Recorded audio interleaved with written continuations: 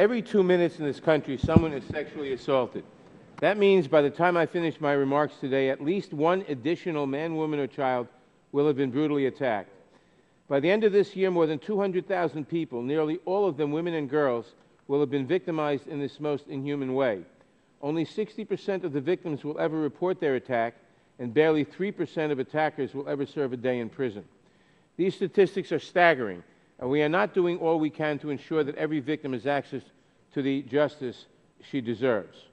This failure starts when victims are first treated in hospital emergency rooms.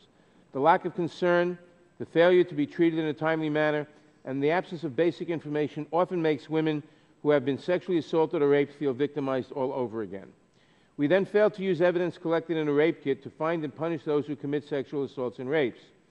Rape kits are too often misplaced or ignored, with thousands simply collecting dust in some jurisdictions. Even when a rape kit is sent to a lab to be tested, there can be long delays before its DNA evidence is examined, analyzed, and compared to other DNA profiles.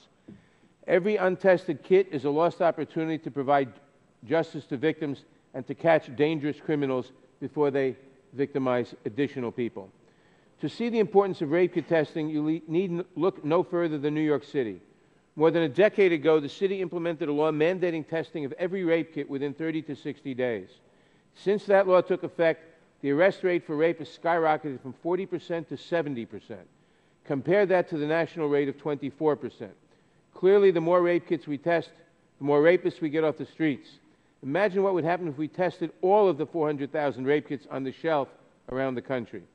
For many years, I have fought to end the rape kit backlog. Back in 2002, I introduced the Rape Kit DNA Analysis Backlog Elimination Act, which would have authorized $250 million to help police departments finance rape kit testing. In 2004, I worked closely with my friend Mr. Sensenbrenner and with others to enact the Justice for All Act that created the Debbie Smith DNA Backlog Grant Program, which authorized hundreds of millions of dollars for DNA testing and strengthened the ability of state and local law enforcement to test rape kits. In the 10 years since the creation of the grant program, we have seen some progress, but the backlog continues to be a major problem, and progress is uneven across the country. We must act today to reauthorize this important program. I urge my colleagues to support this bill and work toward the day when no rape kit goes untested and every victim of sexual assault sees justice.